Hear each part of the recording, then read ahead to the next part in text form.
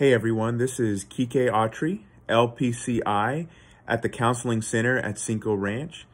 And today I want to talk to you about one of the reasons I think every man should at least try therapy once. I think every man should try therapy because talking helps. You know, there's this old saying that says if you don't talk it out, you'll act it out. The things that we bottle up, the things that we keep hidden are actually the things that come out in ways that seem out of our control, in ways that we're not proud of. And so if we hold all that stuff in as guys, it'll come out in behaviors that can often be destructive.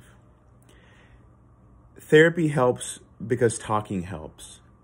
And here's the thing, you don't have to talk about your past if you don't want to.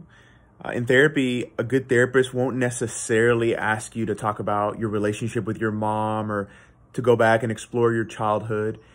In therapy, a therapist sits with you, listens, and empowers you to talk about the things that really matter, that are actually bothering you in the present, or as they're related to your future.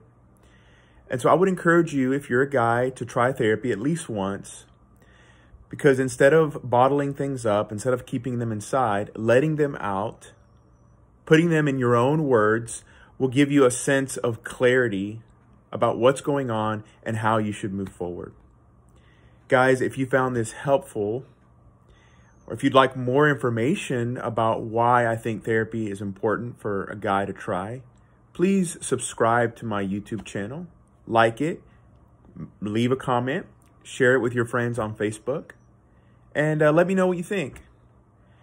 As always, if you're interested in scheduling an appointment to see me or another therapist to begin this process, please check out our website, cincoranchcounseling.com. You can schedule an appointment there. Or for more information on my perspective, more information about everything related to masculinity and psychology, check out my blog, Exploring Masculinities, at QUIQUEAUTREY.com. Thanks so much and have a wonderful day.